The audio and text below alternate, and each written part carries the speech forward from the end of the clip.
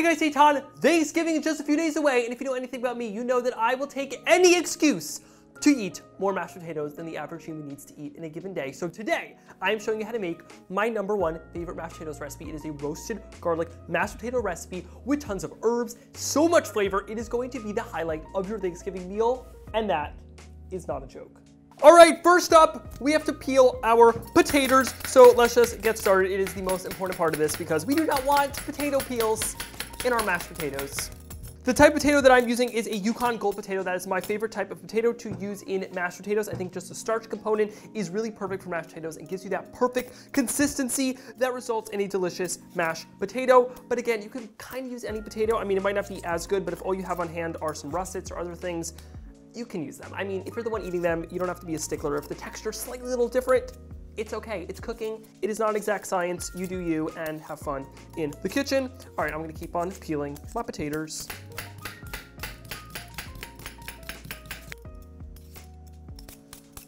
All right, I have finished peeling my potatoes, and now we are just going to brush all of the potato skins into our bowl to throw them out.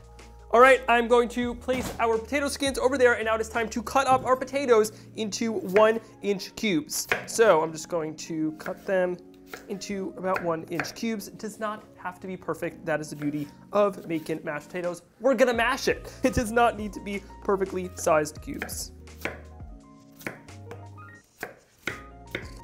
All right, now let's transfer our potatoes into our large pot of boiling water. All right, I want to be very careful now. Oh, already one of the potatoes fell out. All right, trying to get as many of the potatoes into the water as possible, although I feel like spilling a few, oh God, another one just fell, is definitely inevitable, but you know what, I'm gonna do my best to get them all into the water. All right, all of our potatoes are now in the water. We are now gonna let that boil for about 5 to 10 minutes until they are nice and soft and fully cooked. And now meanwhile, we're going to make the heavy cream and butter mixture with all those great herbs, and we're gonna talk about the first layer of flavor. All right, so now over here, I'm going to start preheating my pan on a nice medium-high heat. And now to that, I'm going to add in 1.5 cups of heavy cream. Of course, the full recipe is on eitanbernath.com. The potatoes are 3 pounds, but you can find all the measurements on there. Now, I'm also gonna add in a stick of butter for some fat. Now it's time to talk about flavor. I'm a big believer that mashed potatoes should have a really nice mellow flavor. Of course, you want the rest of the meal to be super flavorful, and the mashed potatoes is kind of a creamy aspect, but you wanna have flavor in there as well. So I like to actually add in some infused flavor. So what I do is over here, I have some rosemary. I'm gonna add the rosemary into this mixture over here. I'm also going to add in some fresh sage right over there. Here we go. We're adding in all the beautiful aromatics. And then finally, one of my favorite herbs, we have some thyme right over here. Add that into here. Now this is gonna go on a nice medium-low flame, and all we wanna do is bring it up to a gentle simmer, melt that butter, and really let those flavors sop out of those herbs and just give it so much incredible flavor. Now, the next thing is I've already done this because I plan ahead, but what I also did earlier is I roasted 2 heads of garlic. This is the most important part. I love garlic. Roasting this garlic adds an incredible amount of flavor. All you gotta do is you're gonna cut off the top of the garlic. You're gonna add in some olive oil in a piece of tin foil, as you can see, a little bit of salt and pepper, and then it gets nice and perfectly soft. Look at that. It is like golden brown gold. It is packed with flavor. It is sweet, it is roasted, it is savory, it is incredible. All right, let's squeeze out the other, and now roasting this at 400 for about 1 hour and 15 minutes. Just look at that beautiful garlic. It is literally one of my favorite ways to use garlic. All right, we now have our beautiful roasted garlic. My hands are super oily, so I'm gonna go wash them. We're gonna let our potatoes cook until they are fork soft, and it's almost mashed potato eating time. I'm excited.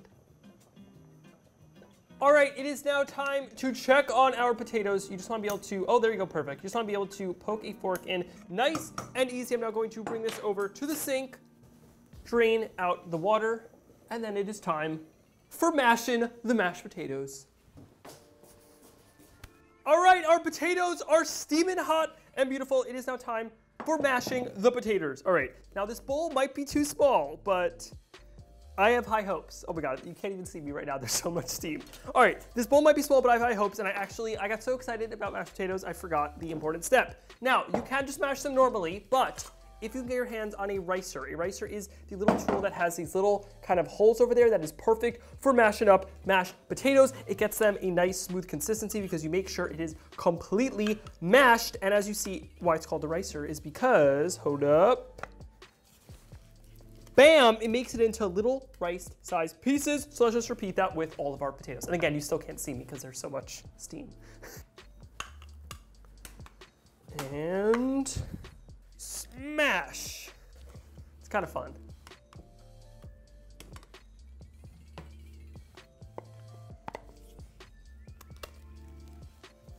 All right, our potatoes are all mashed, and now it is time to get our cream and butter and herbs mixture. I'm now just going to strain these out, but we're actually not done with these. So where am I gonna put them? I'm just gonna put them right over here. My counter is clean. All right, we're gonna put them over here. There we go. And now, this is what you wanna do. You wanna take, I'm just gonna use a spoon. Take your spoon, and okay, this bowl might be way too small. Add in about half of the mixture, and now just start mixing this together, and then keep on slowly adding in more of your cream and butter mixture. And you'll be surprised at how much cream and butter these potatoes can soak up, but quite a lot.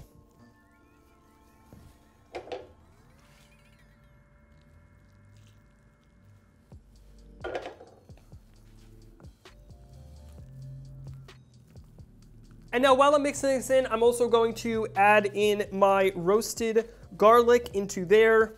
And I actually like to not really mash it up before I go in here because I want to get all mashed up in the actual potato mixture. So just keep on stirring that up and mash them in as well. All right, this is looking great. Now, a little secret I like to do is I actually like to then take our herbs that we're cooking in there and just peel off some of the leaves and just sprinkle them into there. I think it's another great way to add some color and add even more flavor. Now, of course, you don't want to get like the stems, just be careful about that, but those leaves from all of the herbs will add in such incredible flavor. And now, of course, I wasn't gonna forget it. You wanna do a whole lot of Salt Bay actions there, and you want quite a lot of salt because these potatoes really soak up the salt, and of course, some freshly cracked pepper. You guys know I love freshly cracked pepper. And now I think the biggest lesson of the day is use a larger bowl because this bowl is just big enough for what I need to do. I mean, I'm having fun and it's good. It's kind of almost like a game. Can I keep all these potatoes in the bowl? But I would recommend using a larger bowl. All right, let's give our potatoes a try. See if we need to season it anymore. A touch of salt, and then it's good. You know what, and a little more pepper.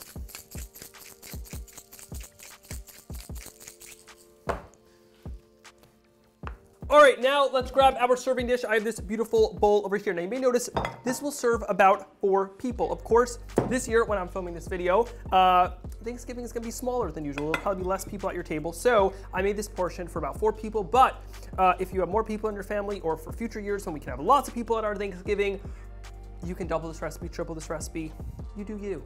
And a little more on top. Now, I like to top my mashed potatoes with some browned butter and fried herbs on top. So I'm gonna add a little bit of butter into there, and I'm going to add in a little bit more of each of our herbs. So a little bit of sage. Let's add in some thyme into there. And oh, I ran out of rosemary here, but I think I have rosemary on my set. Oh, yes, I do. So let me just grab a little bit of rosemary from there and plop that in there. And we're just going to now fry this until the butter gets nice and browned and smells aromatic and nutty, and then we'll just spoon it over the top. Meanwhile, let's try to get a perfect swoosh on top of our mashed potatoes. So let's see. Yeah.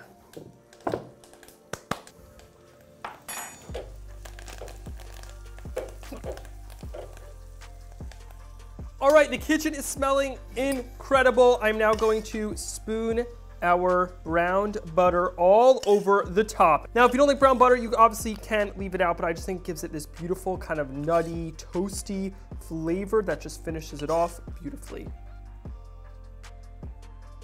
All right, my mashed potatoes are now done. They are looking absolutely beautiful. It is now time to give it a try. I'm gonna take a nice scoop. We have that brown butter on there. We have the fried herbs. Cheers to delicious mashed potatoes and a delicious Thanksgiving. Oh my God. Wow, that is seriously delicious. If you are tired of the days of boring, bland mashed potatoes, don't worry, those days are over. Just add in that roasted garlic for that rich, earthy, roasted flavor. Add in those herbs for that kind of nice, mellow undertone.